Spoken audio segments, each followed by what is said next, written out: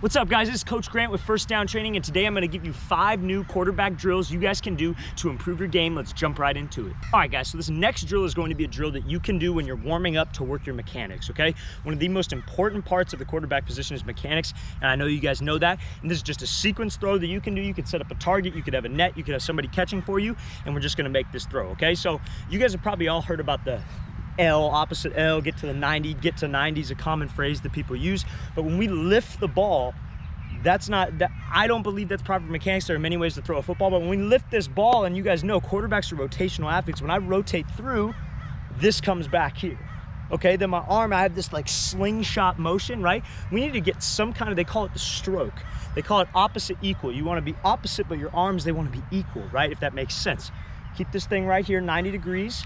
I like to keep it right here, 90 degrees. I know some guys that'll go here, just not down here, and not lifting the ball straight up. So what we're gonna be doing is we're gonna be working this sequence here. So you're gonna go 1, and you're gonna pause. Now what we're gonna pause in is this nice good base. We're gonna be here, nice and wide, feet just outside my shoulders. I'm pushing off this back leg. I'm getting my hips rotated to the target so I can have this hip just shooting through.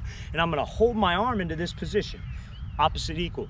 Or you can hold it whichever position is most comfortable. You could get up right here, but anything not 90, not down here, somewhere in this range. Because when I rotate through, my arm will just support my hip drive and my core rotation. So it's gonna be 2 commands. You're gonna have somebody stand out in front of you. It's gonna be 1, and then 2, we're gonna rotate through the throw and just finish like a normal throw. I call this the sequence throw, okay? And we wanna make sure that when we go like this, our front side isn't completely open, because then we don't have any torque from our backside. We want to keep this front side almost closed, like we're looking down a barrel of a shotgun. Get my hips open to the target, and then when I say 2, we just finish through this throw, come nice and easy over the top, keeping our nice good base. There should be no stress on this arm. We make this entire throw with our body, nice, easy, just rotate through. All right, guys, so this next drill is a drill that you can do right after you warm up, right after we're done working up, right after we're done working this sequence. We feel good, our legs are nice and warmed up. This drill is going to be to keep our good base, okay? You probably heard me talk about this before. Keeping a nice good base, what that means is feet just outside my shoulders, right? Nice 60-40, okay? What I see a lot of guys do, a lot of young quarterbacks make this mistake. They're very narrow, right? And that means when they push off this back leg, because you guys all know that, we're pushing off this back leg almost like a pitcher, we're gonna have this long stride, okay? I don't want that, right? I wanna be nice, and I wanna widen my base. I want my feet just outside my shoulders, so when I do decide to push off of this back leg, this front leg's out here just to catch me. What that does is that creates this torque. So we're gonna work on keeping that. But now the second part of this thing, another mistake I see is a lot of quarterbacks are all the way here, all the way on this back leg. And what that is I got no weight on this front leg. And when it's time to make a throw and I need some balance, I'm gonna have to hitch up to get to my nice balanced base. I wanna eliminate wasted motion. This is also working getting the ball out of your hands fast. So what you're gonna do, you're gonna have somebody standing up maybe about 10, 15 yards away. All they're gonna do is when they clap or when they call for the ball, you're gonna get this ball out of your hands. So we're gonna be here. Nice 60-40 base. All we're doing is we're taking a nice under control shuffle back. I want my feet to be quick. Control, control, control, control. When they flash their hands for the ball, right leg, I want to get this ball out. I don't ever want to be in this position. They flash their hands and I'm all the way back here, and then I got to come up and over this top, or I'm all the way back here, then I got to reset and hitch. That's wasted motion. I want to get rid of the wasted motion. So I want to be able to go back here, nice good base. They flash their hands and just finish through on this throw. Nice and easy, driving off this back leg, rotating through.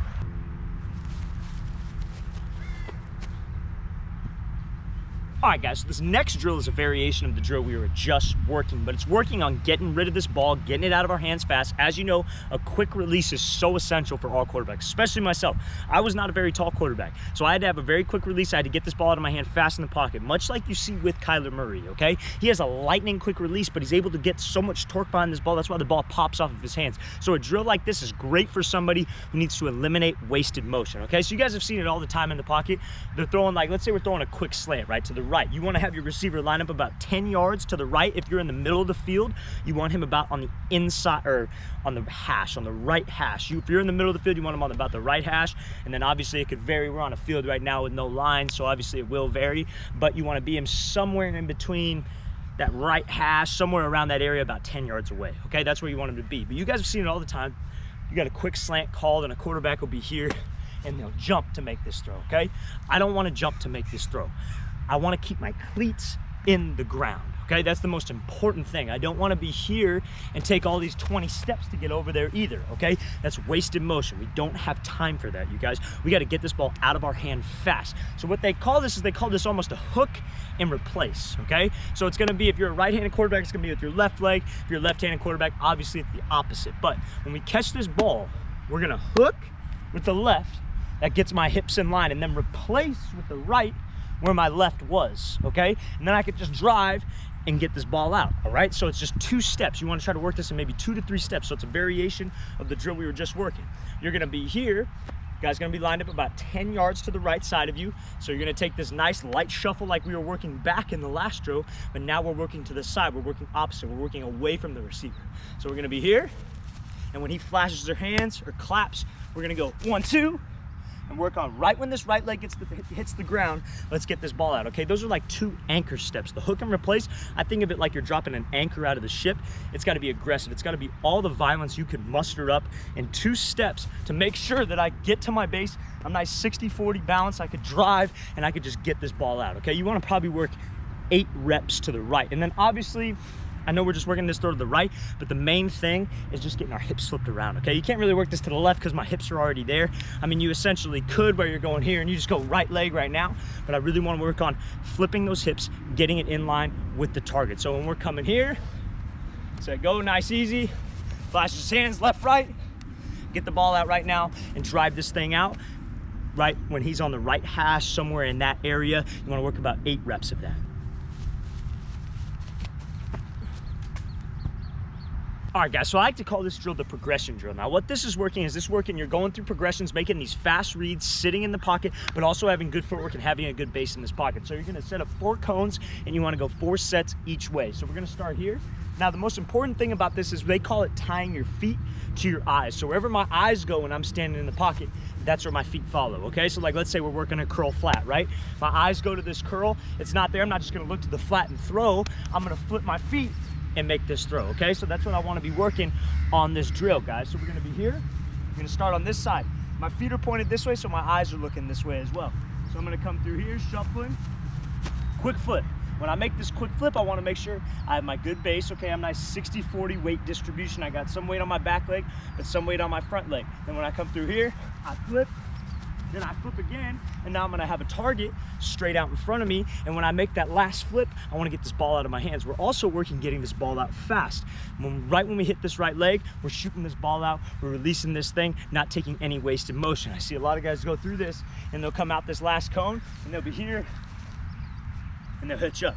I don't wanna do that. I wanna get rid of the wasted motion in the pocket. So I wanna be able to just come out right now, quick flip, the ball's out right now. You could execute this 4 times on each side. So I'm gonna show you how it goes full speed. We're gonna be here, tying our feet to our eyes. It's the most important thing when we go through progressions. So we're gonna be working here, flip, flip, flip, ball, and just finish through this throw, keeping a nice good base the entire time. Nice wide base, feet are just outside of our shoulders. All right, guys, so this next drill I'm gonna be giving you is going to be a great drill for just pretty much everything quarterback, okay? You need to keep a wide base in this pocket, okay? I see the common mistake that a lot of guys make is they'll be in this pocket when they hitch up, when they're either climbing the pocket or they're just creating space, or when they take a normal hitch, right? Climb the pocket, normal hitch, their base gets really close together, okay? Now, those windows to throw, especially when you get to that next level, especially when you keep progressing in your game, those windows to throw get tighter, okay? And it's a lot quicker to make this throw. And if I'm here, right, and I'm pushing off this back leg, I have this long stride, and while I'm doing this long stride, my motion gets real long, and then this window closes, okay? So what this is working on keeping this nice wide base the entire time you're in the pocket. I want my base to be almost just like a robot when I'm working through this thing, okay? I wanna be popping my feet. I don't wanna be going super fast to where I'm here, and I don't wanna be cheating around these hurdles, okay? So I call this maybe a hurdle zigzag, all right? So we're gonna be coming here. We're gonna start on this side of the hurdle. Make sure we're in this good base, nice 60-40, feet just outside our shoulders when we're working through. And we're gonna zigzag through these cones, but we're also working flipping our hips. You want somebody out maybe 10, 15 yards away from you, so when you come to the end, you can just deliver them a ball, okay? So this is something to work your footwork and your base. So we're gonna start here. Keep a nice wide base. All we're doing here, flip, flip, here, here, here, and get this ball out, okay? Now, at the end of this thing, when I flip, I don't want a little bit of an extra wasted motion, maybe just a quick reset because we're coming off of this thing here to get my hip, hip, shoulder in line with this target so I could finish through, but I don't want to take this great big hitch. I just want to be working through these hurdles, nice robotic, popping these feet, keeping my nice wide base, and when I get to the side of these hurdles, I don't want to cheat it. Like, I don't want to be here and go like this and be real fast and out of control. You watch any NFL guy, I love talking about Drew Brees because I personally think he's the best in the pocket. When he climbs up in this pocket, his feet are sudden, but they're not out of control. I'll see a lot of guys that try to go too fast and their base gets an arrow. That's why they're not accurate in the pocket. But you see a guy like Drew Brees, he's sudden and he's quick. He's here, but he's under control. You want to be sudden and under control. Like I said before, I want to work about 4 sides on this side and then four sides going the other way. All right, guys, I really want to thank you for watching. I really appreciate it. If this video brought you any value, please leave in the comments any questions you guys might have. And I really appreciate it if you guys like this video and subscribe to this channel. That would really mean a lot to me. I'll see you guys next time.